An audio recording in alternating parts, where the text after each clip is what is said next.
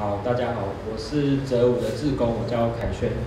那今天就开始我们的哲学非星期五。对，我先问一下好了，有没有人是今天第一次参加哲学星期五？好，哲学非星期五这样的我们的活动，有的话可以举个手让我知道吗？哦，有，还是有。那我还是简单介绍一下哲学星期五在做什么。其实哲学星期五是由一群志工所组成的。那其实你看到像我们在粉丝专页看到的 banner， 或者是在现场拍照的大哥，或者是我们的现场直播，其实我们都是一群志工所组成的哲学非星期五的一个团队。那我们其实平时我们会用礼拜五的晚上，我们会在隔壁街一个叫好办的一个共同空间。我们会在礼拜五的晚上去谈一些不同的议题。那我们谈什么呢？其实我们什么都谈。比如说，我们会谈一些所谓的普世价值，我们谈一些我们曾经谈过像大家都觉得很有争议的废死刑的存废，或者我们会去谈一些在地的议题，例如我们今天要谈的大埔，也算是在苗栗一个在地的议题。那在台中，我们也谈过大肚山，我们讨论过大肚山上的那一片树林，因为台积电要在那边扩厂，我们也讨论过这个议题。那我们也讨论过所谓的政治，所谓的青年要怎么回到家乡来参与政治。所以哲学星期五其实谈论的议题很广，只要它具有公共性，我们就可以去谈论它。那为什么我们会希望有哲学星期五这个平台呢？因为我们希望我们可以有这样的一个平台，让大家可以在这个平台上面去表达你对于不同议题的不同的想法。因为在以前，我们可能都会觉得所谓的公共议题、所谓的国家事务好像离我们很遥远，我们可能都只听别人讲，可是我们很少去谈论它。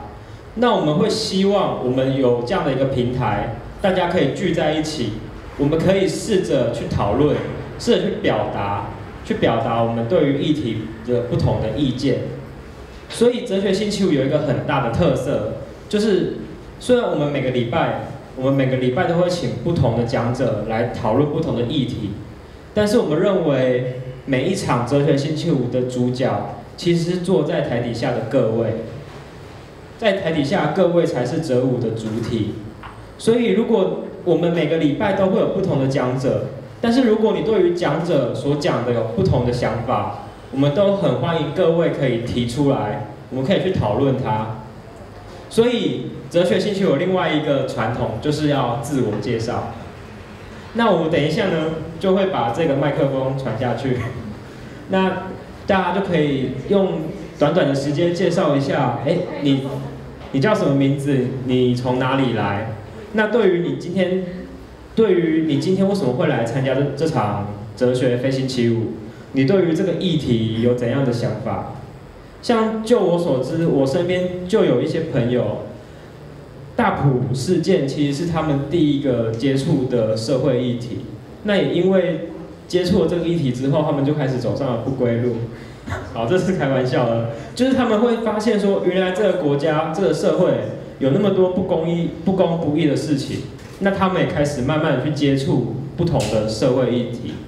那因为今天人比较多，所以我们只有30秒的时间，所以大家用短短的30秒来讲一下自我介绍。大家好，我是哲宏，然后其实有好一阵子没有去哲武了，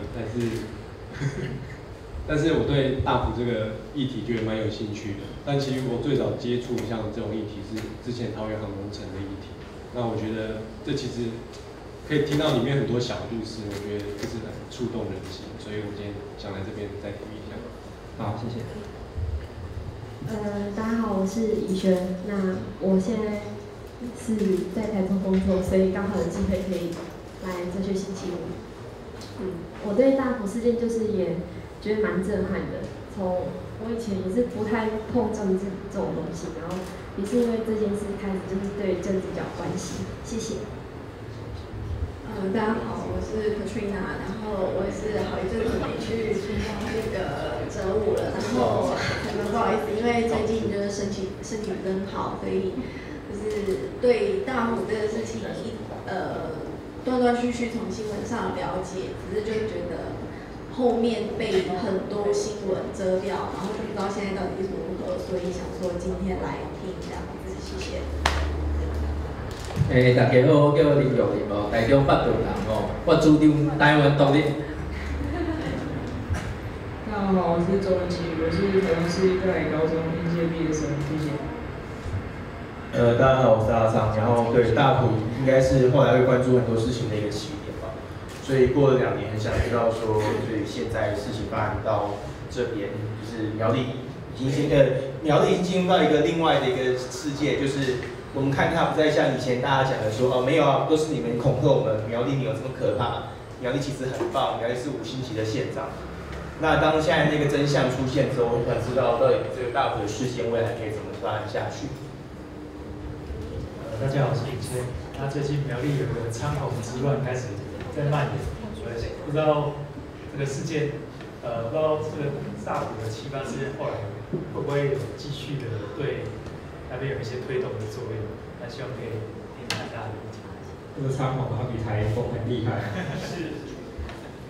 大家晚安，我是素贞，然后我是南投人，那我现在在台北工作，然后今天刚好到下午的时候在好办了一个那个交流会，然后非常就是凑巧吧，刚好就有这个机会、这个时间来参加这一场哲武家，这是我第一次来台中的哲学星期五，然后就是来参加，就是觉得大埔是一个不能被遗忘的事情，对，谢谢。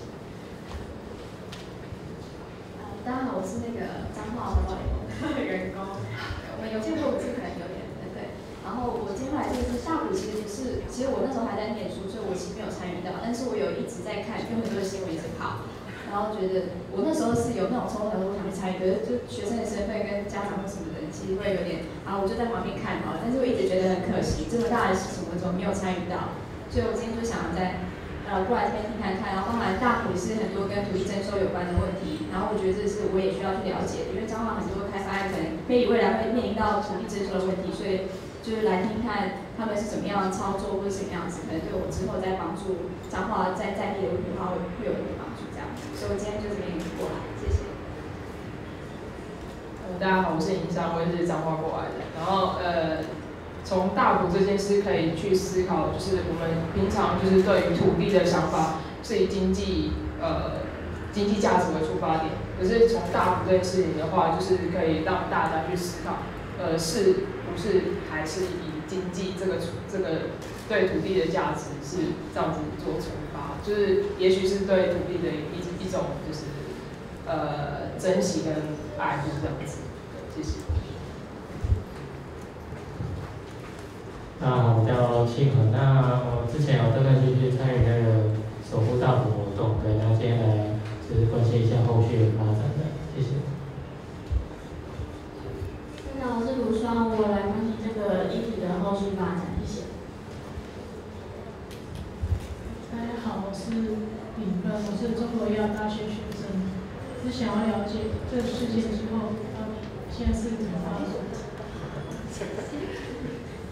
我是一批因为我刚好认识汉苗青的朋友，然后才知道原来苗栗几乎所有的社会运动都是着眼在自救会，就是土地被征收的部分这样，然后就因为我自己也关注也关心，就是开发还有就是跟我们土地被征收这种议题，就是我比较关心的议题，对，就今天特别过来。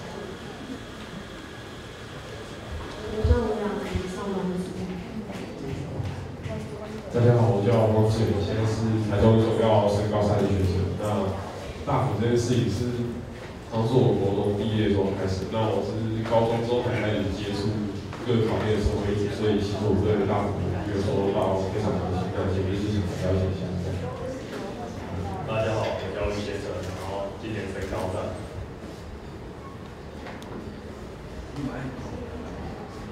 大家好，我是那台中人上班族。那去年的今天的话，我就记得我是在那个大埔那边办音乐会，大家可能都在那边。就是畅畅的了解一下大埔的情况。谢谢。大家好，我是公安署捞社的同学。大哥，我不用拍照，因为我虽然不是赌神，这个我不需要拍照。没有在拍。你好，我是杰西哈，大家好。因为我本身是算是转型要转变的中年世代，因为快40岁了，在中年世代。可是过去的我们讲实在话，被政府洗脑的非常严重。因为我们小时候是被洗脑的那一个时代，然后看到在18之后，学生的努力所以唤起了我们一些思维所以渐渐的我也开始参加一些社会活动，所以其实哲学星期五不是第一个社会活动，就是之前第一个是休闲的那个活动，我自己跑到台北去参加记录的活动。那也跟很多年轻朋友交换意见。那我真的觉得，我们这一代跟年轻的时代要大家一起合作，把一些政治上的一个不对的一个不合理的一个现象改正过来。那我是希望说，可以透过自己一些微小的努力来对这个社会有一些正面的力量的一个推动。谢谢。叫我宵夜，所以其实我朋友找我来听的，他自己却没有来。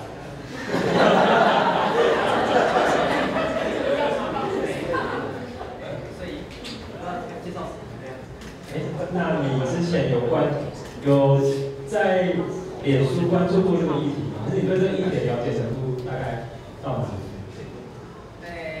我了解程度大概就是有看新闻而已，新闻大概怎么讲，然后。看过这样的了解算很粗浅，所以我今天来就是可能会比较深入了解这样子。那你听完了会很有重要。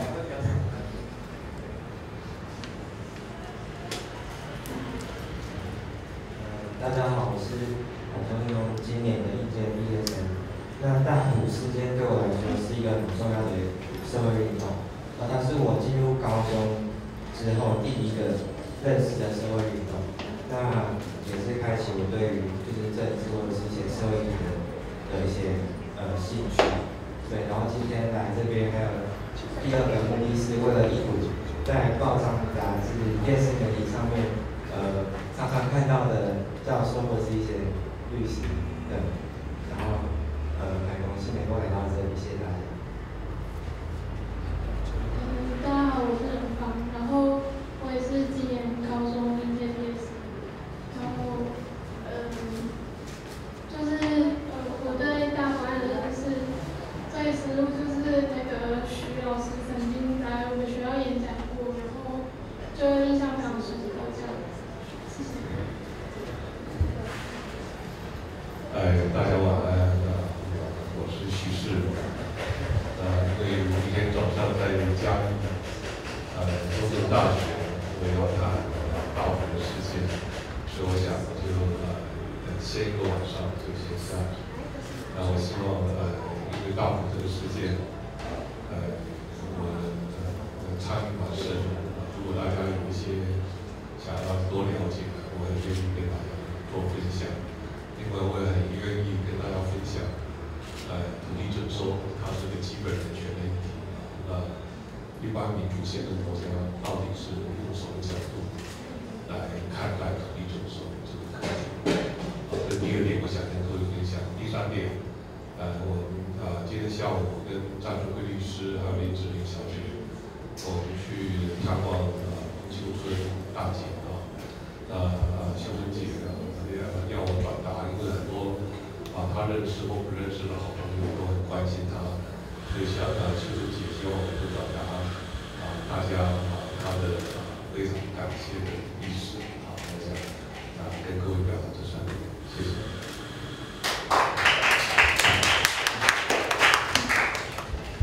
一个好的领导者，他不是站在我们前面，更不是站在我们后面，他是跟我们在一起。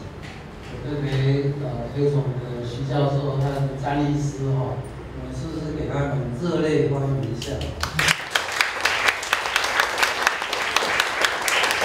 我姓张和我的妻子一起来，40-50年前我们大概没有这样的机会一起坐在探讨土地上的事情。只是看了最近一些年轻朋友，刚刚我隔壁说他是高中生、高中毕业生，如果时光能够倒流40-50年，我们应该跟他一样，一起去教育部翻墙的那几位。不过我们现在只能够默默的祝福我们的年轻朋友。课纲其实是很重要的事情，因为我们毕竟要学什么。但是今天晚上的主题是追讨正义。我一直觉得追求正义的价值高于一切，所以我们走在正义的路，虽然艰辛，但是真的是人生最有生命的意义。当然，这个追求正义不仅是一个态度，不仅是一个认知，也不只是一个价值，它更是一个实践。那有人实践很容易讲，但是对于真正要实践，甚至付出生命，那真的是值得尊敬的。那当然做一个微广告，想想也是一个正义的实践。我们希望大家有机会都来想想，感谢大家。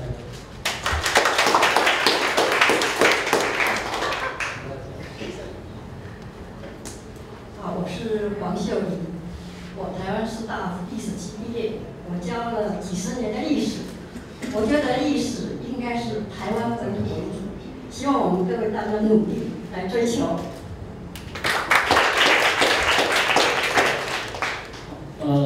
大家好，我是詹顺贵律师就是等一下应该是要来分享大埔现在进度的人那记得大概2个礼拜前，那个古墓井的那个粘土的那本新书发表会的时候呢，我跟徐老师呢也都一起受邀，但是那时候徐老师他说他准备了半个小时的话要讲，可是因为那时间delay，我就讲了，他只要讲15分钟之后，我就请那个古墓井小姐去把它打岔，这时候请他赶快中断，所以他一直耿耿于怀，连讲了3次说，他准备了35分钟要讲。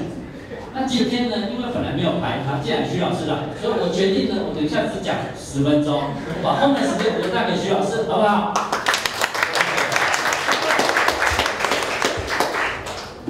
大家好，我是姚平，我目前伫个下周算上班啦，对吧？伫个2年前一个叫，咱讲叫乌来机会，咱去大埔安尼，有参加迄种大埔事件安尼，这2年来，其实不是事件，也是拢一直反省家己是讲。因为目前做是甲农业有关有民做嘛是拢一直咧种的是自我的那种反思，是说有没有偏离，是说土地或是偏离农业或是弱势的，就是今天来是就是跟大家一样继续的去关心大埔事件，谢谢。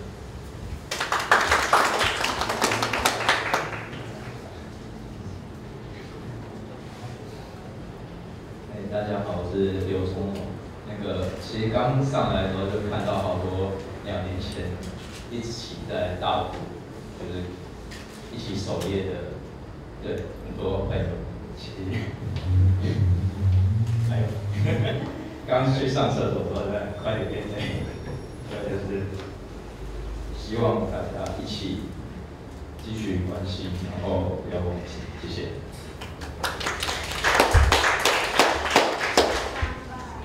大家好，我是陈燕琪。我今天白天的时候在嘉义板类乡课纲，然后就刚刚赶回来要参加就是大埔718事件的2年。就是我想要像就是刚刘宗荣就是我画评课的老师一样我想要说，也许追讨正义的路真的很漫长，尤其是你要向这一个不公义的政府去追讨。可是这一条路上也许漫长跟辛苦，但如果大家一起走，也许就不会那么孤单了。就大家一起加油，谢谢。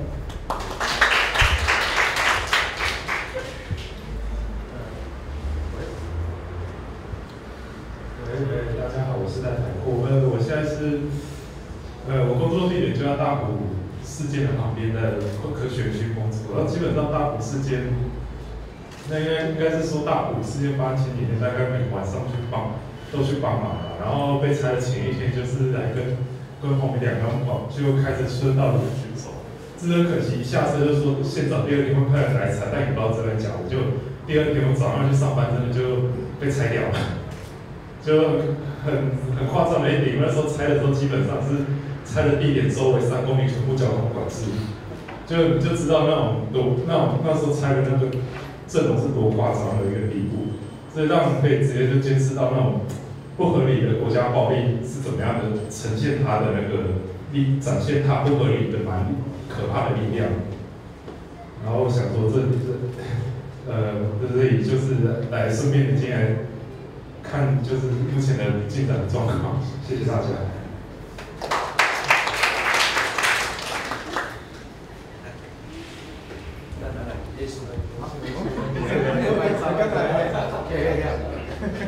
叫什么？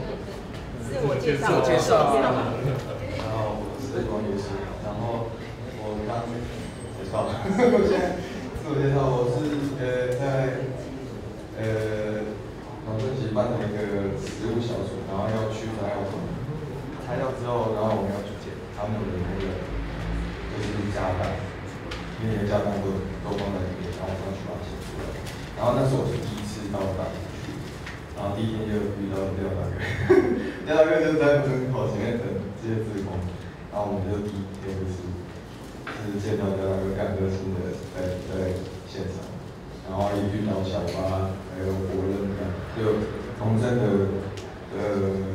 班职的认证，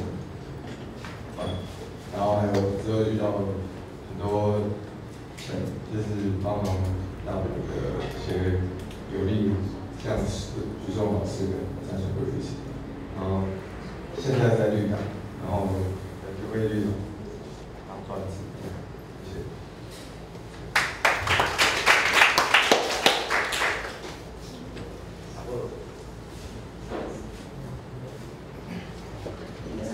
自我介绍，我们想要哲学非兴趣，应该是不用介绍，还是要我就叫我Apollo 就可以，就是 Apollo 哦。然后那个脸书上面叫Apollo Lawrence， 阿波罗劳伦斯。那我经常关心公共议题，然后可能偶尔会写一些东西去评论时政这样子。除此之外，大概就没有什么好介绍。对。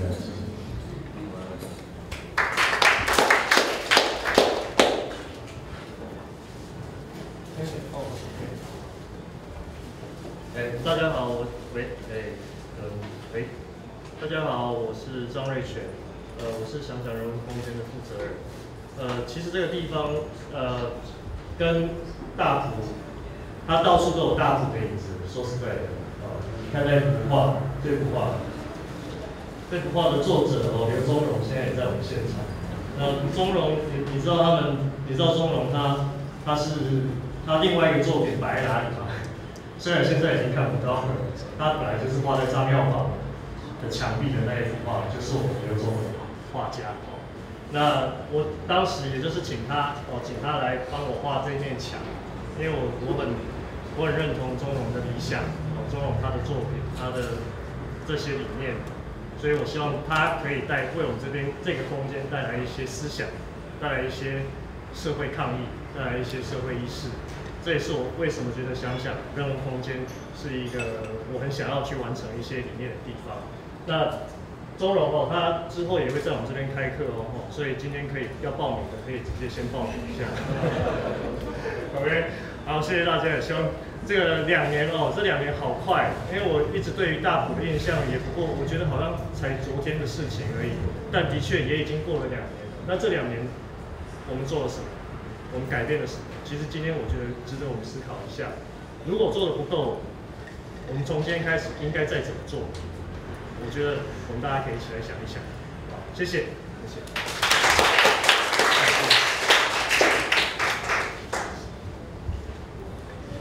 所以大家都有自我介绍。好，那其实刚刚各位都讲了很多，我觉得其实哲学星期五让我个人觉得很感动的地方，就是我们刚刚的自我介绍的这些观众，其实他有从高中生到一些其实为台湾追求自由民主的这些长辈，我们今天有这样的机会可以聚在一起，然后谈论一件事情，是让我觉得很感动的。